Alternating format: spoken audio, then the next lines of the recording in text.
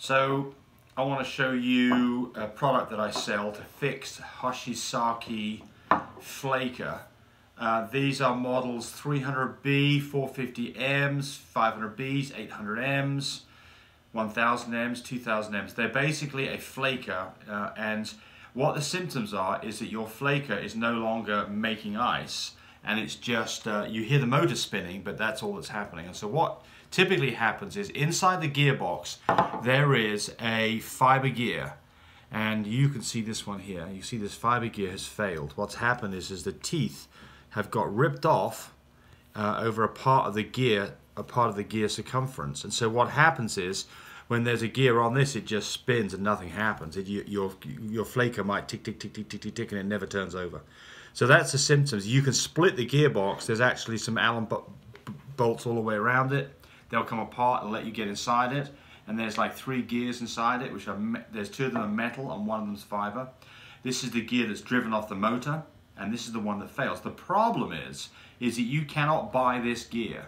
You have to buy the whole gearbox and the motor, and by the time you've bought, I mean, you're going to spend something like $1,500, a crazy amount of money, for this gearbox and motor just to replace what's a really should be a fairly inexpensive part. But you can't get it. So I had this problem happen to me 10 years ago, and I then did put some drawings together and had a gear made, and it was expensive as all get out, but it wasn't terribly expensive to get some more gears made.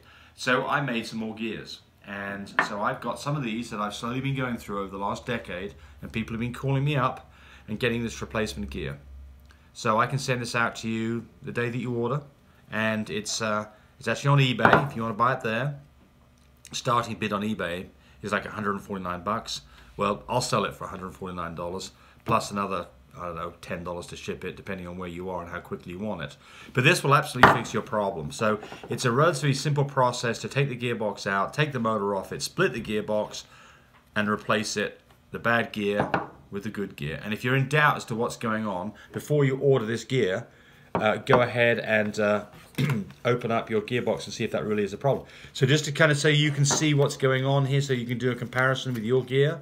That gear is about not quite 2.5 inches in diameter, and that gear is not quite almost exactly 3/4 inches in width on the gear, and the whole gear itself measures about 2 1/8 inches in width, and the little tiny gear measures a little bit less than 3/4 inch, and the bearing on it is about 3/8 inch.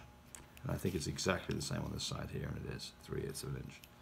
So there's your measure. So if you want them in millimeters, that's 9 millimeters. That is 60 millimeters. That is 20 millimeters. That gear is 18 millimeters. I think I gave you the whole width, but we'll do that one as well. The whole width is 54 millimeters. So there's it, inches and millimeters. So there you go. Simple part.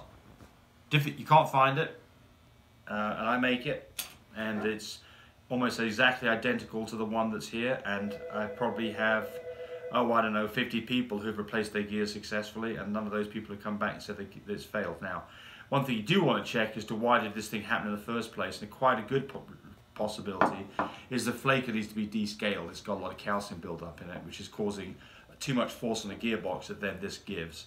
So make sure your auger's turning properly, and if it's not, go get some of this. I use the, what is it called, CLR, calcium something rust remover, lime rust remover.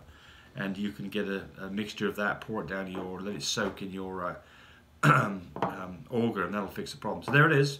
If you need to go order this from me, 580-799-2873.